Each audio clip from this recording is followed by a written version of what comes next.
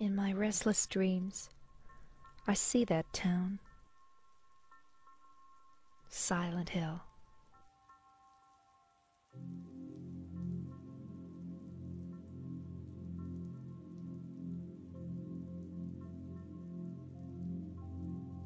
The start screen fades to black. From those shadows, a figure appears, looking at his reflection in a dirty mirror. It's dark. All we can see of his eyes are heavy shadows, as he stares into the glass, waving a hand in front of his face as if he's not sure he's really there. This is the player's first sight upon beginning the game, Silent Hill 2. Without knowing it, they have already fallen deep down the rabbit hole. Silent Hill 2 is a game about deception and illusion.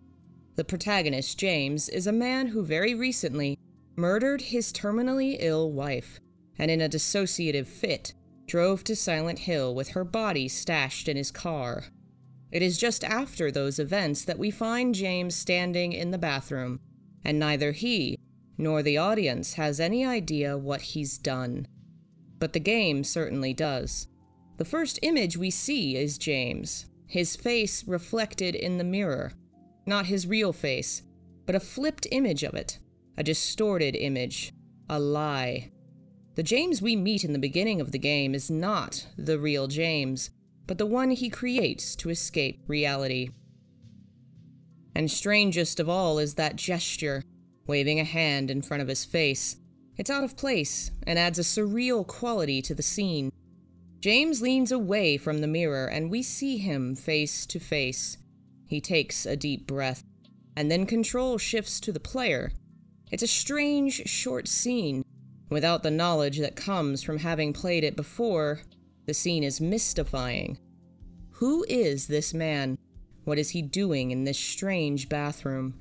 Why does he seem to be psyching himself up for something? Taking a deep, steadying breath, pausing in front of a mirror to collect himself. Presumably, he is setting the scene in his mind. His subconscious is developing the falsehoods it will need to keep up the delusion that Mary died of illness 3 years ago, and that James received a letter from her. The death in the past explains her absence without implicating James. The letter explains his sudden, inexplicable arrival in town, all without letting his conscious mind know there's a body in the car. Of course, new players don't know that. They see a grimy, disgusting bathroom and a strange man taking a deep breath, preparing himself for something. Taking control, the player walks James out of the room and another scene begins. Why?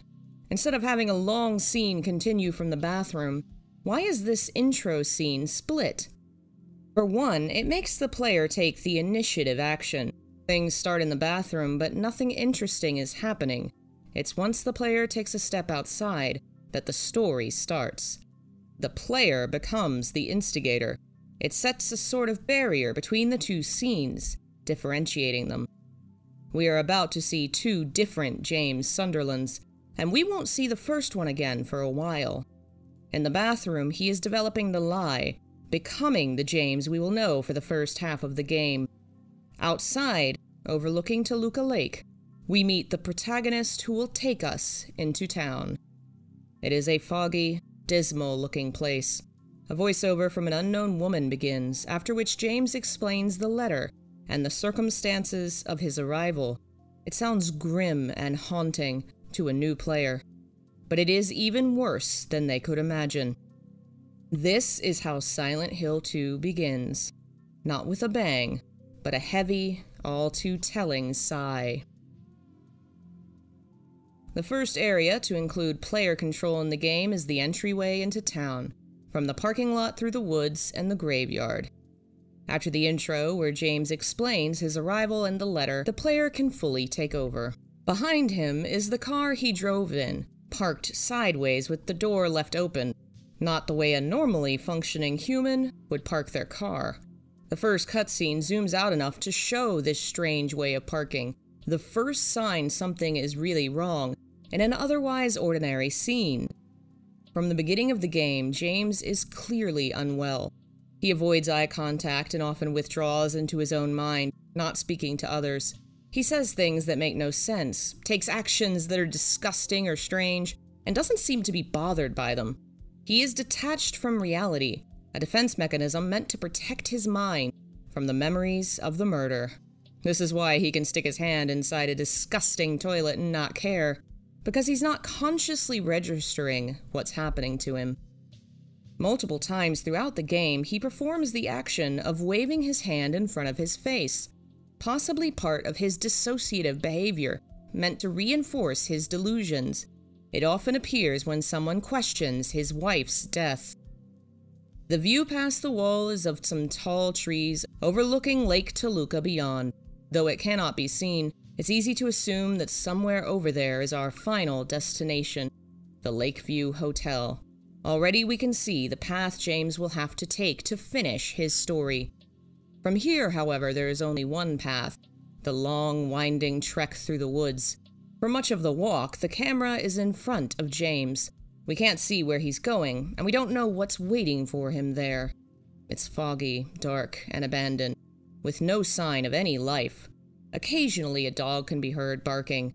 This long, empty trek is an easy way for the developers to increase player anxiety, to make them feel trapped in Silent Hill, because they've traveled so far from the outside world to get here. And it emphasizes the fact that going to the town is a choice. James has a car, and he could turn around at any time. But not only does he choose to go to town, he makes this long walk on foot to get there. Halfway through his long trek to town, James comes to the graveyard. The location is an uncomfortable one. It's a physical reminder of death. And this isn't a pleasant graveyard, even by basic standards. It's not well kept, and the ground seems to be sinking into Toluca Lake, a symbol that will be heavily associated with death throughout the game and the rest of the series. The eerie fog draping the landscape sets the scene for a tense, unhappy conversation. Here's where we meet Angela. She's a young woman wearing conservative, thick clothing, with plain, long brown hair. The only bright color of the outfit is red. Blood and fire are both going to be associated with Angela. And in a somewhat graphic note, I have always thought the red pants was meant to be associated with bleeding down the legs. The outfit is thick, long-sleeved and protective, covering all but the hands and face. It's armor, and Angela wears it as a shield, on top of moving and behaving in ways that are defensive. She keeps her limbs close to her side and chest, moves in short, quick bursts so she can react faster and get away quicker, and she hides behind her long hair. She's in the graveyard, arriving at one of the gravestones.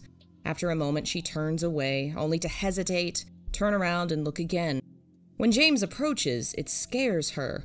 He apologizes, explains he's lost, and the reaction he gets from Angela is one of utter shock and confusion. Her behavior, words, and choices are all due to what is clearly a toxic mix of depression, suicidal idealization, and PTSD. She is both afraid to die and suffer more, and afraid to live and suffer more. Either way is suffering. This indecision, fear, and pain is a heady emotional cocktail that feeds every interaction between Angela and James. During the conversation in the graveyard, Angela is nervous, shy, and unsure. She second-guesses herself, apologizes for her behaviors, and stutters. While later she'll be angry and cruel to James, here she acts cordially. It is only when her traumas are forced to the surface that she lashes out. Her behavior all points to the harsh reality of her childhood. She angrily insists she's not lying when James decides to head into town, though James clearly did not think she was. A lifetime of being ignored and disbelieved has clearly made her fear that others do not trust or listen to her. She's quiet, stutters, and hesitates, all signs that show she's never been listened to. Every behavioral tic and word choice tells us more about how awfully she's been treated in life. The fact that we first meet her here, in the graveyard, is a dark sign. We see her lingering by graves, walking away, then turning and looking back. She's thinking about death, brooding on it. It is so deeply tied to her story, and it's clear from the beginning when we see her considering the graves so carefully. Notice that the item which will become her trademark isn't here. We don't see the knife at all until we meet her for the second time. Though a strange person, she is not obviously disturbed in this scene.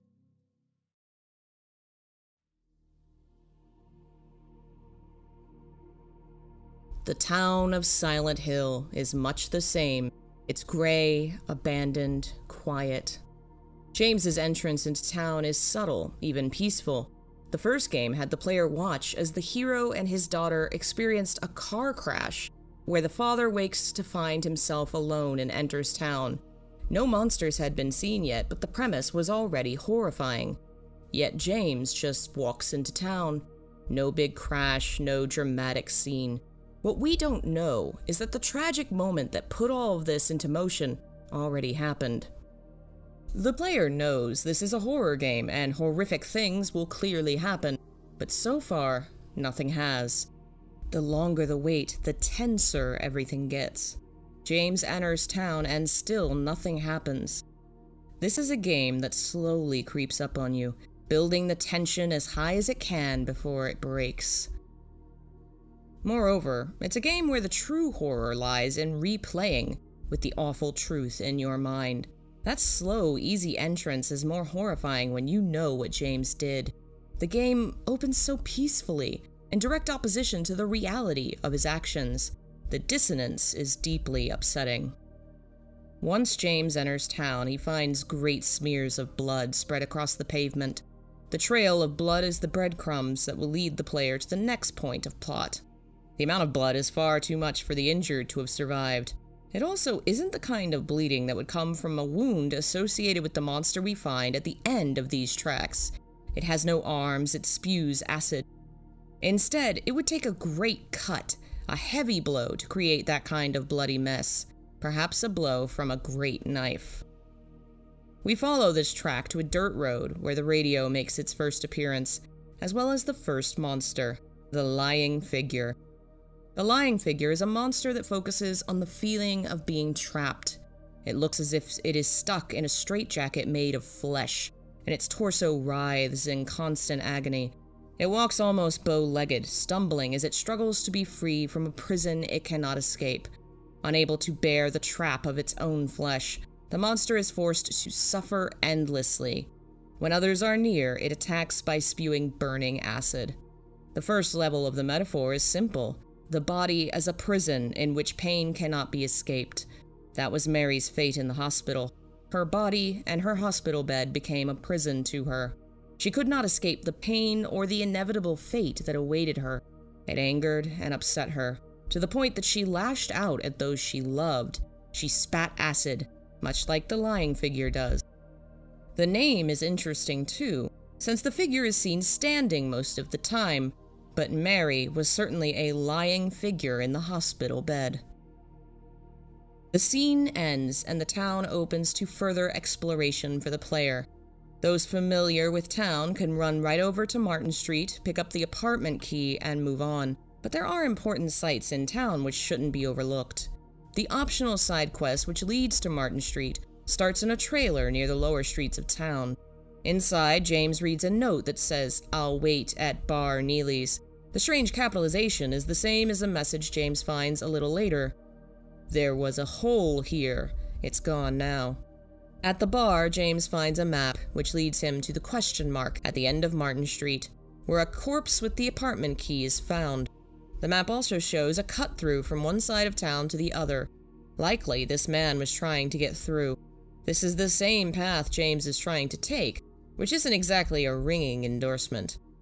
The person who writes the first note says they'll wait, much like Mary said she will wait for James. The character who goes after this person is killed trying to find them, a bad omen for our protagonist.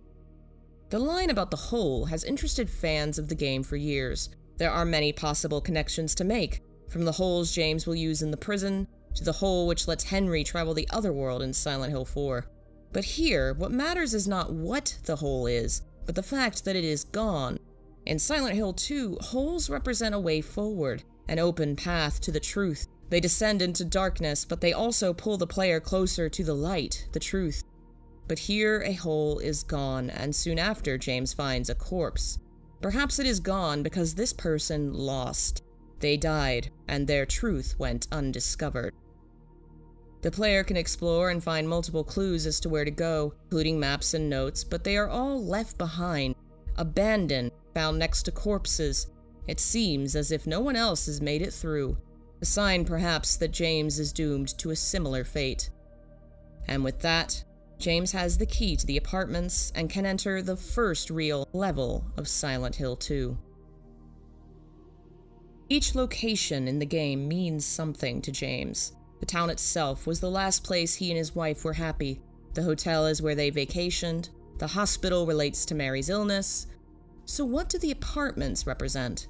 In Silent Hill 4, we meet Frank Sunderland, James's father. There's a note in the story that mentions Frank has been the super at the apartments in Ashfield since they were built, at least 40 years.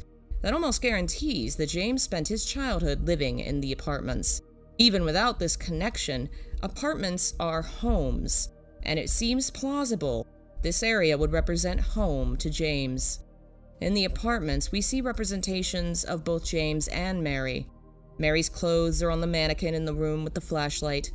It's here we see the doppelganger of James, the body slumped in a chair, a hint of James's future in the hotel, but it also likely represents him at home, slumped in front of the TV, missing his wife, lonely and depressed.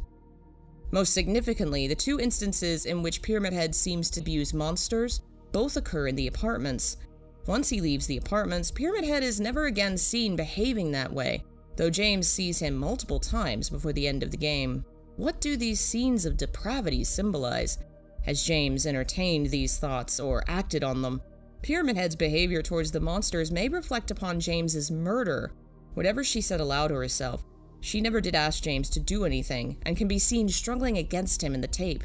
The abuse Pyramid Head acts in symbolizes both James's act of murder and his repressed desires, which were tied into his pain and perhaps his motive for killing his wife.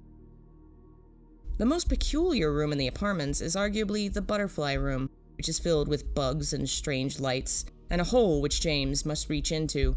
Butterflies have particular significance in Japanese culture in relation to death and the afterlife, and can be viewed as bad omens. Maria has a butterfly tattoo, and this butterfly-filled room is a dimly lit bedroom. The connection here could easily be seen as a warning that Maria and James's repressed sexuality manifesting itself towards her are dangerous and could lead to his downfall. The hole is a small foreshadowing of the dark pits James will leap into later. All of the holes which James encounters represent his situation. To move forward, he must use them, but he cannot see the way forward through them. Once he jumps down a hole, it is impossible to move back. Much like how it is impossible to unlearn the truth once it is known. The holes are representative of the fact that learning the truth will probably destroy James, but that he must continue moving forward towards the truth, because it is impossible to turn back. The apartments see the player introduced to nearly all of the most essential players in the game, save one. Maria will appear after the player leaves this area, but Eddie, Laura, and Pyramid Head all appear for the first time, while Angela will return for her second appearance, establishing for the audience the central cast of the game. Laura's appearance is short. Her name is unknown, her face hard to see, yet she leaves a powerful impression. Attempting to reach a key leads to the girl stomping on James's hand and kicking it away, stalling his progress for seemingly no reason. She laughs at him before running away. The girl appears almost as a trickster, and a disturbing figure in a town full of monstrous killers. Eddie and Angela are at least full-grown and possibly armed. This little girl appears fragile, yet so far has presented the biggest obstacle to the player of anyone we've met. She has set herself against us, and we won't fully understand why for some time. Angela's second appearance is one of the most profound and famous scenes of the game. She's lying on the ground, a vulnerable pose, appearing to be contemplating a bloody knife. It's the first we've seen of this object, and it seems to be connected to her change in behavior. She was anxious, somewhat distant in the graveyard. Here she is far more confrontational and willing to speak her mind. It's hard not to think of the scene in the bathroom watching this scene. Mirrors have played such a major part of the environment thus far. In an interesting way, this scene seems to be a reversal of the first, where James was putting on his false face in the bathroom. Here is the first time we will see the real Angela. She says what she means. She has the weapon she committed her crime with, and she seems to question James's reason for being in town. While we see James's reflection, his false image, in the mirror, we often see Angela's real body, or both her face and reflection at the same time. Yet at the end of the scene, she falters. Worried about her mental state, she gives James the knife, and her true feelings disappear back into the fog. The first time we see Eddie, he is crouched over the toilet, hurling his guts out. An understandable reaction to finding yourself in Silent Hill. Nearby, there's a fridge with a dead body in it, and it's presumed that this is what upset Eddie. Eddie immediately begins proclaiming his innocence, a sign of his guilt, as James never even accuses him of anything. This first scene is gross. He continues vomiting the whole time, and we're meant to be disgusted, and later to be disgusted by Eddie's behavior. He is in the wrong, and eventually we'll have to stop him. In the Woodside Apartments, James hears a horrid scream. When he finds the source, he sees Pyramid Head standing behind a set of bars, watching him. In the next room, James finds a body that looks just like him, dead in front of the TV. It's implied Pyramid Head is the one who killed that person, that James's doom will come at the judge's hands. The clock puzzle is the first puzzle obstacle to overcome. Here we have a reference to the number 3, Henry, Mildred, and Scott, 3 scratches on the wall. Silent Hill is a place in which time does not seem to exist. Yet here is this ornate grandfather clock with a great big chime and a strange memo. The scars from the past shall remove the nail that stops time. Each set of 3 in this game relates to Angela, Eddie, and James. So what does this line really mean? Our 3 characters are all stopped in time. Their lives are over. Their scars are their past, which keep them immobile. They are nailed to the ground. James has come to Silent Hill for persecution, to suffer for his sins, to pay for his crimes. There are a lot of scenes with crucifixion-like imagery, and this line with the nail stands out.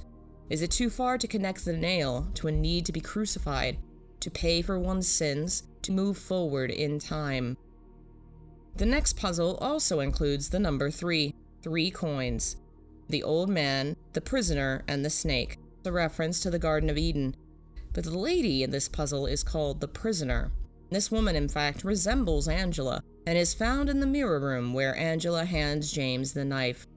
The image on Angela's is not just a woman, but a woman wearing a blindfold, a symbol often used to depict the personification of justice in Roman myth. The blindfold represents the idiom that justice is blind, that it is impartial. It associates Angela with a female figure of judgment. Eddie is the tempter here, trying to convince James to revel in the same depravity he does. He is the snake. The old man coin must be James. What are old men? Wise, learned, respected, but also celibate, beyond the age at which sex is either possible or considered normal. In one of the riddles, he is described as rotting. In the hardest difficulty, he is referred to as having all hungers sated, no sex drive. Before he can leave the apartments, James enters the stairwell which leads to the exit and comes face to face with Pyramid Head. But there really is no fight. Pyramid Head can't be hurt. The point is for James to survive until the alarm goes off. Then Pyramid Head exits the building and James goes after him. They use the same exit, the implication being James is following Pyramid Head. This is the start of Pyramid Head transforming from an enemy to a guiding force. He is leading James to the truth.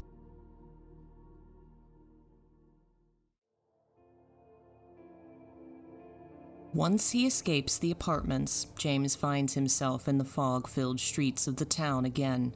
It is here he meets Laura for the second time.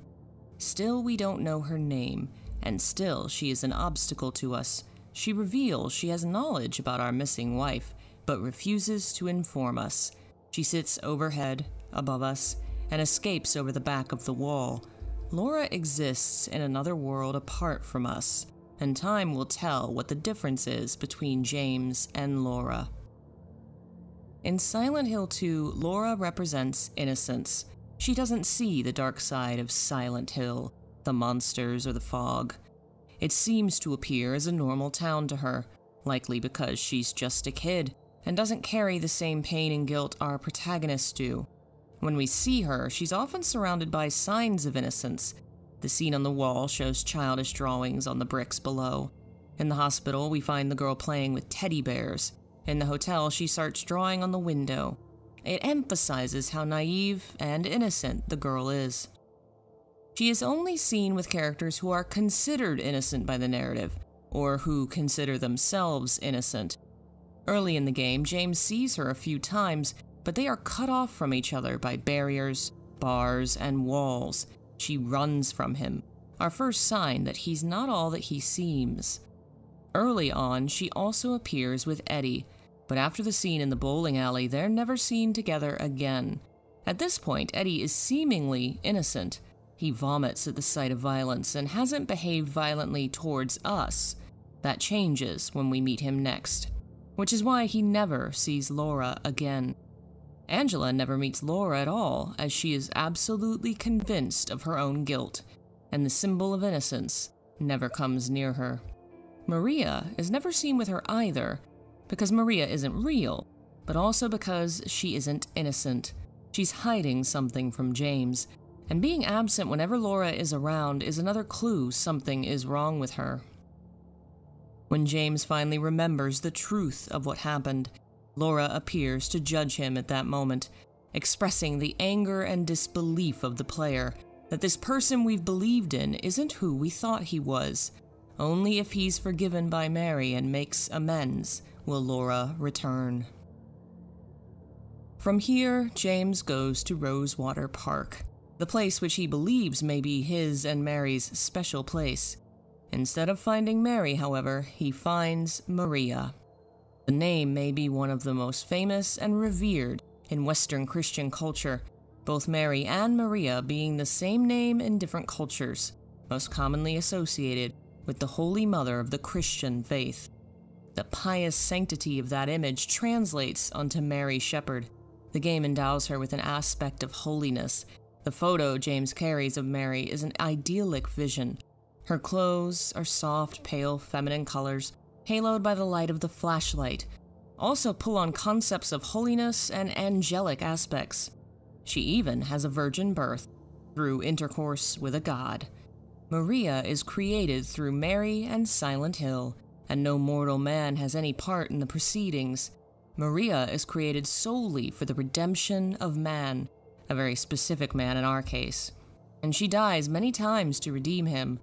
In this scenario, Mary Shepherd quite literally takes on the role of the Mother of God, and Maria becomes the Christ, born to redeem the sinful man. The story is hardly a direct metaphor, however, and there are other mythical and religious figures who can be tied to Maria. Take, for instance, the unruly first wife of Adam, Lilith, a story from Jewish folklore that developed into a rich occult tradition. Stories say that Lilith was the first woman made by God for Adam, who refused to lay down peacefully for him and be his wife. There are shades of Lilith in both Mary and Maria. She has been portrayed as a seductress, out to tempt poor men into damnation. Maria's role as the seductress leading James astray has shades of this weaponized feminine sexuality, but Silent Hill turns this on its head. Where Lilith is a vile demon leading good men astray, James is already condemned as a criminal. Maria as a temptation is a way of testing James's spirit, a further measure of his desire for and worthiness of redemption. In this way, she's performing a good deed, because her actions allow him the chance to reject her, and thus to embrace redemption. James is clearly gobsmacked by Maria's appearance, trips over himself in conversation with her when they first meet. Maria's appearance is clearly reflective of his feelings about his dearly departed wife. He misses her, so his delusion manifests itself as her double, but his repressed sexual desires, refused for so long, manifest as a more sexually extroverted, assertive Mary.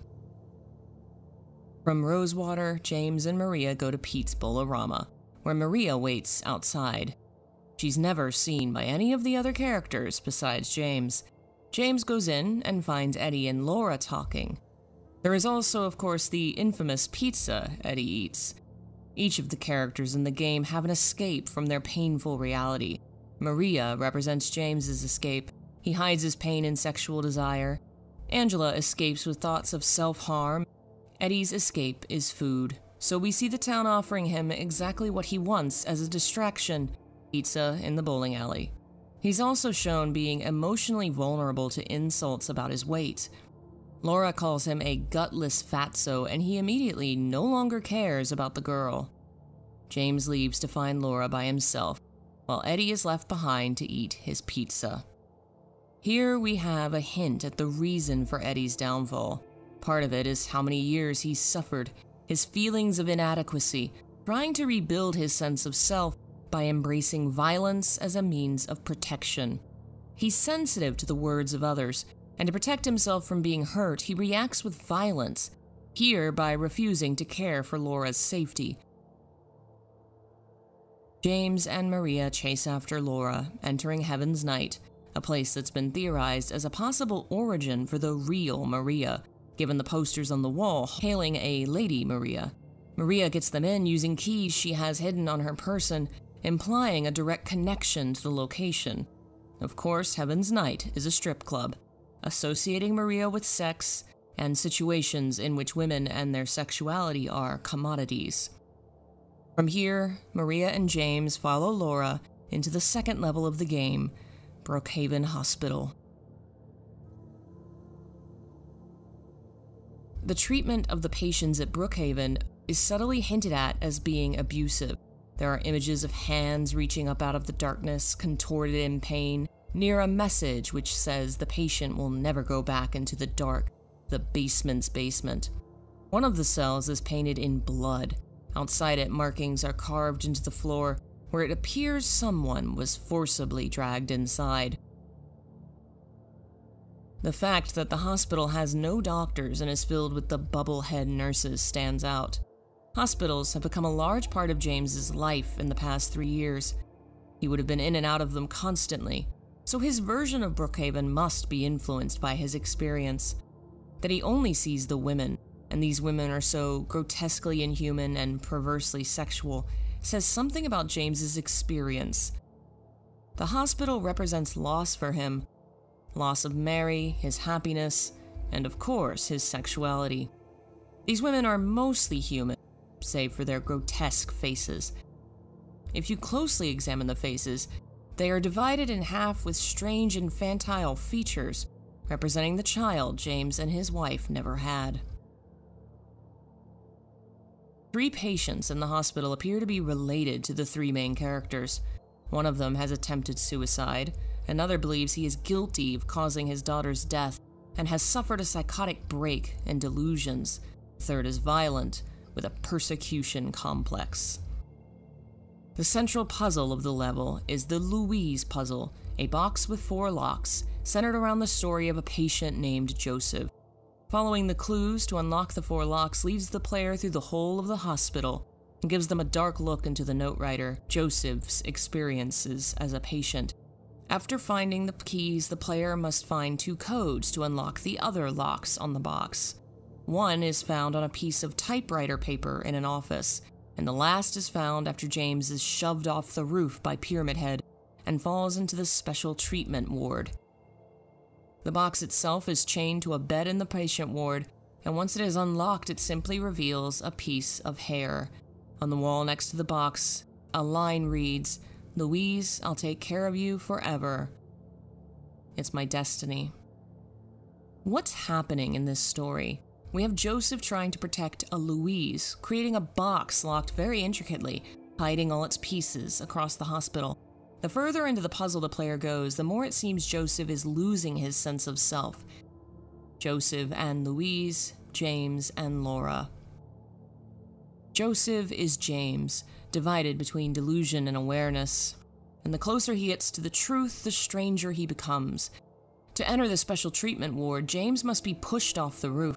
He would never jump himself. But later, James is never again forced into a hole. He jumps willingly.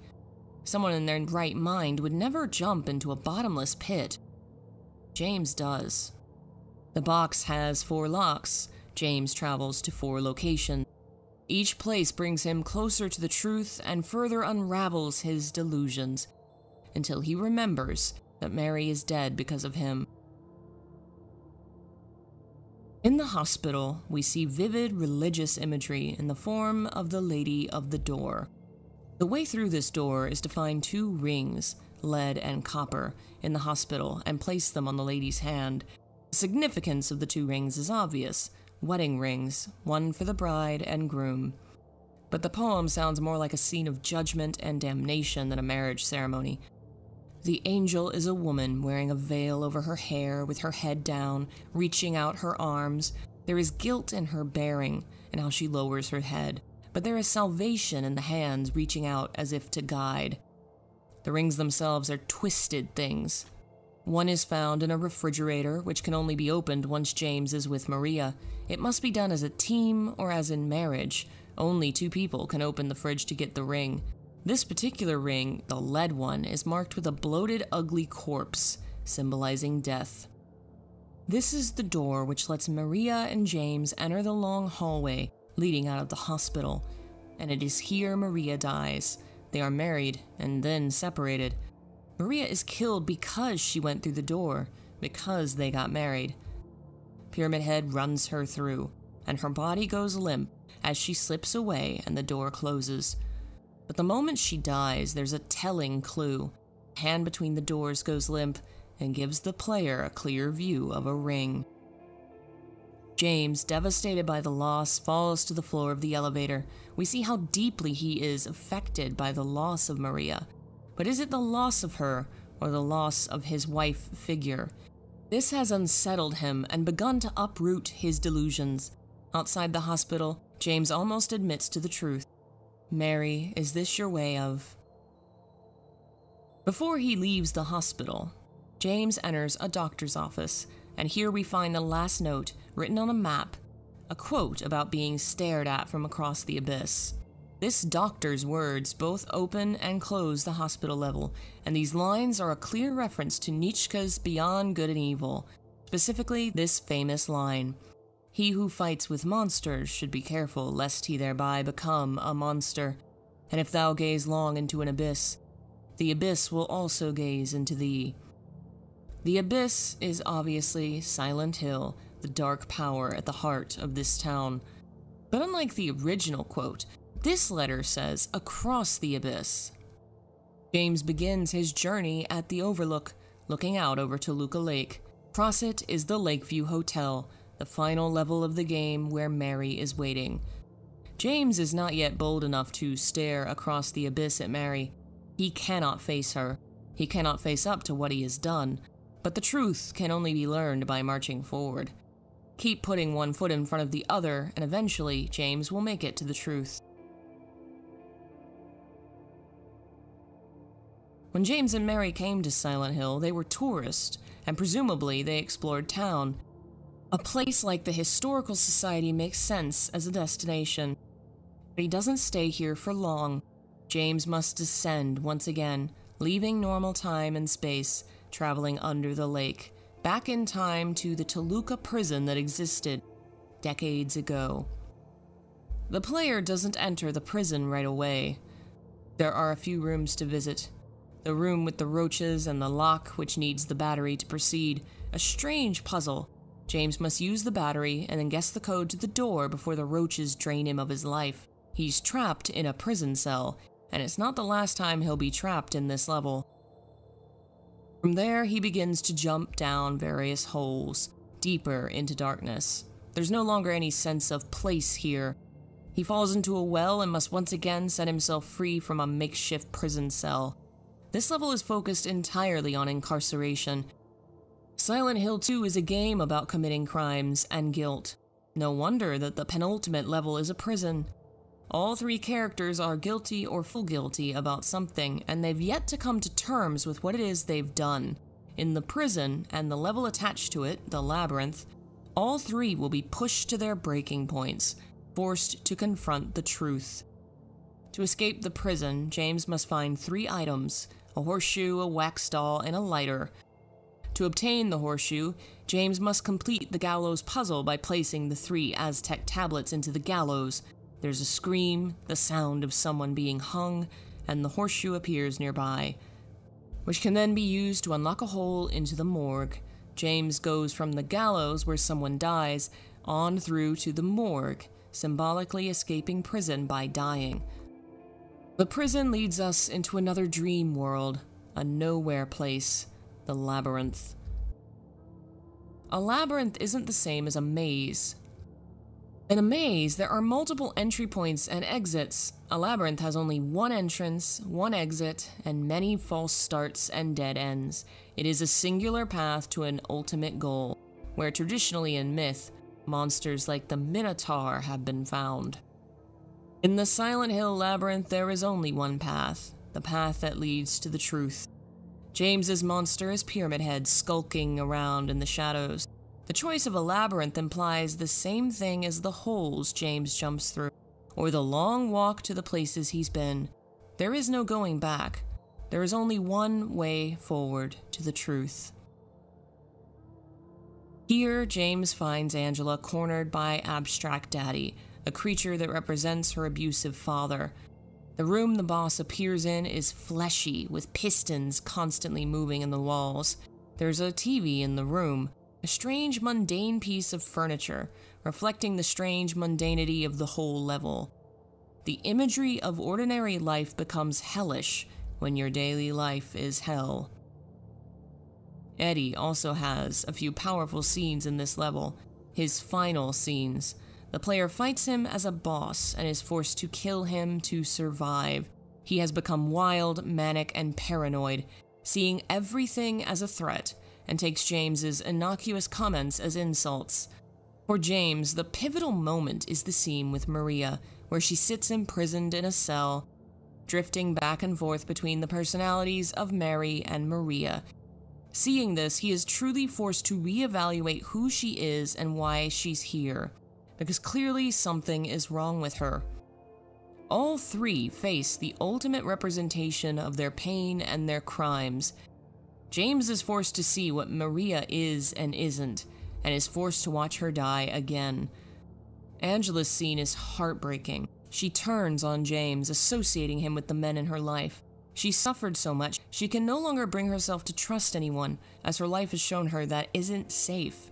It's also a sign that perhaps James is like these men, and in certain endings of the game, he has more in common with abusers than the abused. Eddie's scene has consequences for James too. After his death, James is devastated to have killed a human being.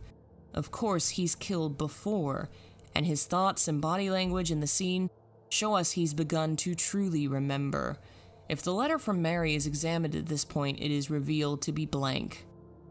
Eddie and Angela are both tragic figures, but only one of them becomes a boss to be killed. She only punished those guilty of hurting her, while Eddie's vengeance spread to the innocent, and particularly to animals, a well-known sign of mental disturbance. In Silent Hill, Eddie is constantly seen armed next to dead bodies from the first moment he's met. Later, it's implied he killed the people he's found next to.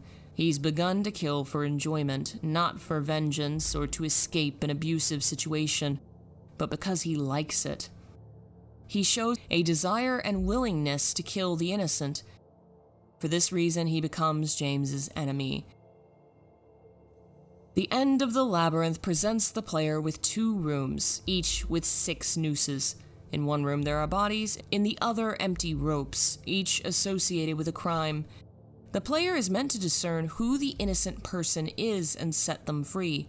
Once again, the themes of guilt and innocence are woven into the mechanics of the game, and the cutscene where he pulls the noose to solve the puzzle makes it look as if he is about to go to the rope, implying his own guilt.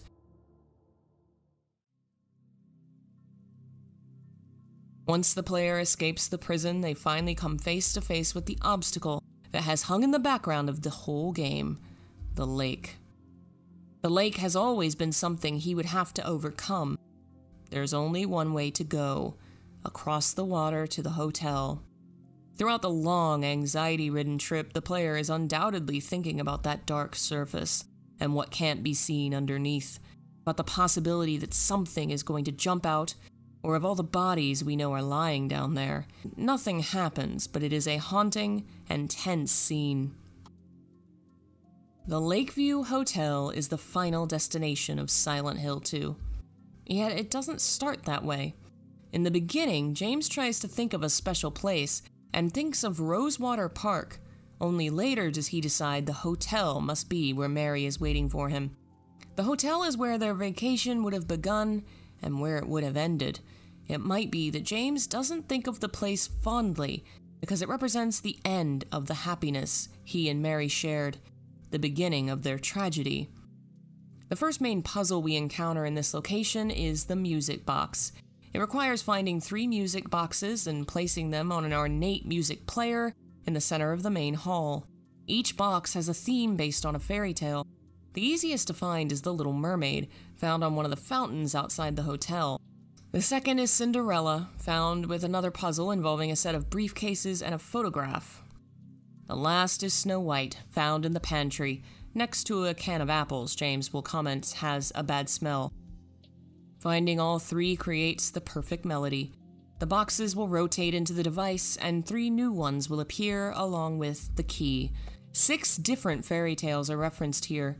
3 James finds, and the 3 that appear when the box is unlocked, including Thumbelina, the small girl on the flower, Rapunzel, the princess with long hair, and Red Shoes, a less well-known story about a vain woman cursed to dance forever in her pretty shoes until the woman had her feet cut off to escape it. The stories are all fairy tales made famous either by Hans Christian Andersen or the Brothers Grimm, each focused on a princess who struggles through many trials and tribulations before finally finding some manner of peace. All the stories involve tragedy and loss, and a few end with the main character's death. Both James and Mary have suffered a great deal over the years, but now in the Lakeview Hotel, the chance for a peaceful resolution has come, though not a happy one. They have a chance to come to terms with what's happened, and perhaps Mary can finally ascend to heaven. The level focuses upon letting go of burdens, of revealing the truth, letting go of the past. To move forward, James enters an elevator that will not allow him to take anything with him. He must let go in order to move on. The last time we see Angela is the scene in the hotel on the fiery staircase. If the final confrontation with Eddie showed us he became a monster we couldn't save, the final scene with Angela shows us she's someone we can't reach. She spends the cutscene above us on the stairs, too far to touch, and slowly moves away from James. The scene is seen from James's point of view at certain times, specifically when Angela asks if James thinks he's going to save her by loving her and take away all her pain. It's not just James Angela speaks to, but us. Throughout the game, she's been presented as someone hurt and broken, someone we wanted to save. In the fight with Abstract Daddy, James saved her from physical violence, but he can't save her emotionally. No one can do that for another person. That is what Angela is challenging here, the idea that her problems can be solved with so simple a solution as someone else's love. James, however, has spent most of the game trying to do that, chasing Maria's affection as a balm to his own pain. It's not a cure, and Angela is trying to tell him that here. What Angela is trying to come to terms with is her abuse. How can she accept what she's been brought up to believe her whole life, that she deserved what happened? She can't accept it, but it's what appears to be true because of her experience. It's what she's been conditioned to believe. The truth she comes to accept is that she is guilty of deserving abuse. Silent Hill 2 is the story of abuse, how it mutates, how it transforms people. Angela cannot be helped and cannot be saved. This is not a generalized message about abused people. It is about how abuse itself conditions the abused person into believing self-destructive things, and how hard that mindset can be to break. Angela is unable to overcome on her own, and James, damaged himself, is incapable of helping her to do it.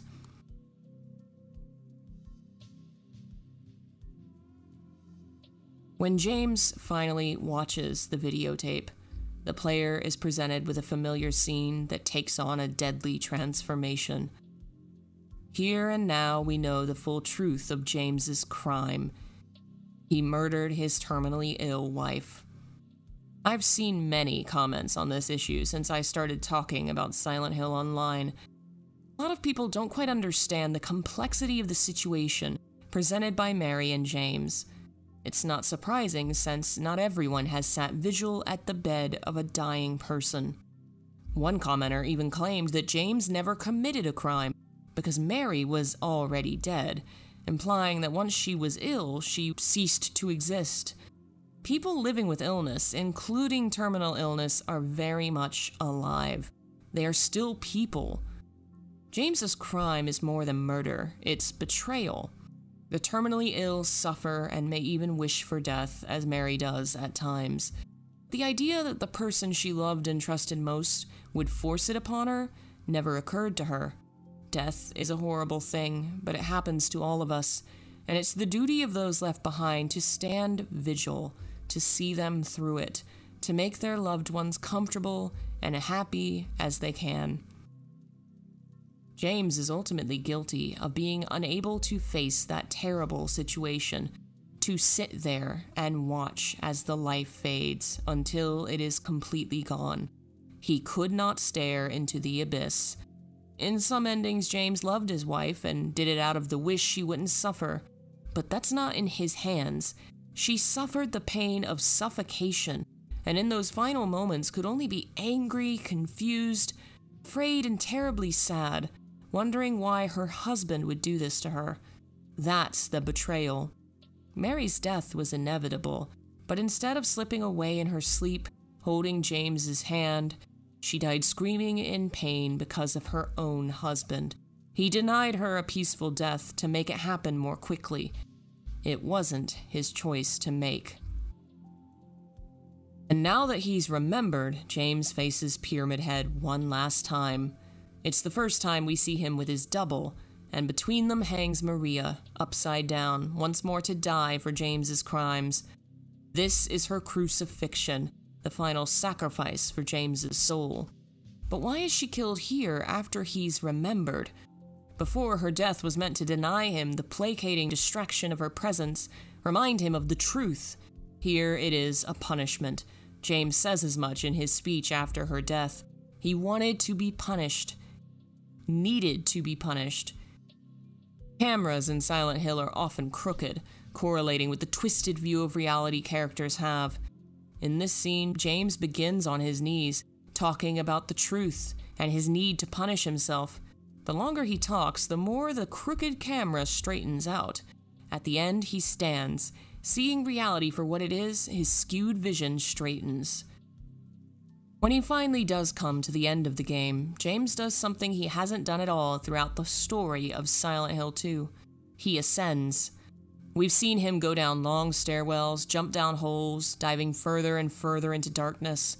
But now he knows the truth, and his new life, whatever it may be, begins. At the end, he ascends to climb out of hell and face Mary. Depending on the player's actions, the final boss may be Maria or Mary. For most of the endings, it's Maria in the guise of his wife. The final temptation is not a version of Mary, but a near copy of her. Maria's last attempt to make James want her. It's only after she's defeated that James is finally able to speak not with a doppelganger, but with Mary herself.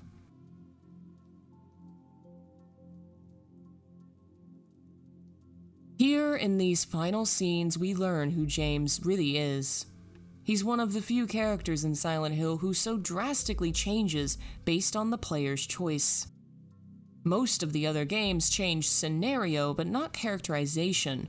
No matter what ending you get in the first game, Harry is the same person. But James can be interpreted as a devoted, heartbroken husband or an uncaring, abusive sex fiend, depending on how you play and what ending you get. The letter that Mary reads is long and painful, and it runs across various ideas, a rambling train of thought. There's so much truth in that letter. It is so real to my experience with loss and terminal illness. Heartbreaking, and like the rest of Silent Hill, its power comes from how authentic it is. Silent Hill 2 is such an important story. It's more than the fantastic storytelling and game design, more than the beautiful art and haunting score, the surprise twist. It's this, the true story, dealing with something no one wants to deal with, something that most stories gloss over, that fiction rarely touches with such depth, respect, and truth. Of losing someone to terminal illness, and how to recover from it, how to try and keep living with it despite everything. It's the depiction of assault, abuse, and bullying, and how it affects people, how it can destroy them and make them into monsters.